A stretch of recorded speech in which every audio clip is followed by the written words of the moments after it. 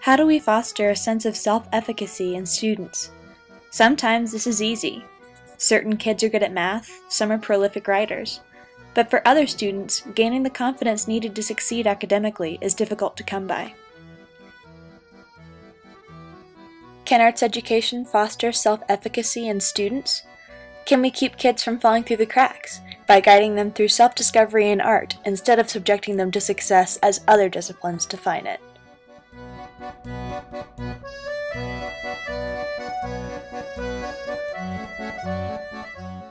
Art gives students a safe, supportive space for creativity. Learning a subjective discipline like art can make students less concerned about the judgments of teachers and peers. Art is cathartic and subjective. There is no right or wrong answer.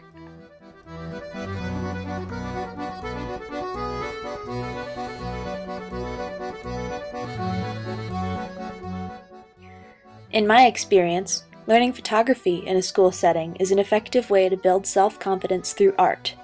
With a camera, I can capture my current reality, but I can also manipulate that reality through digital effects and photographic techniques.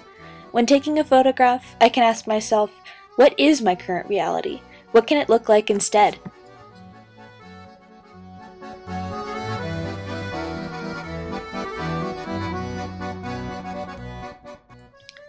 Given a camera, students can discover for themselves all the things that their world is and all the wonderful things that their world can be. Photography gives students ultimate control over their artwork.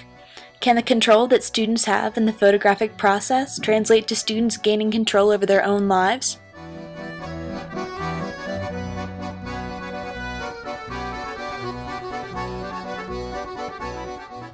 Art education uses identity as an artistic medium, a medium in which students can imagine and try out new possibilities for themselves and their futures.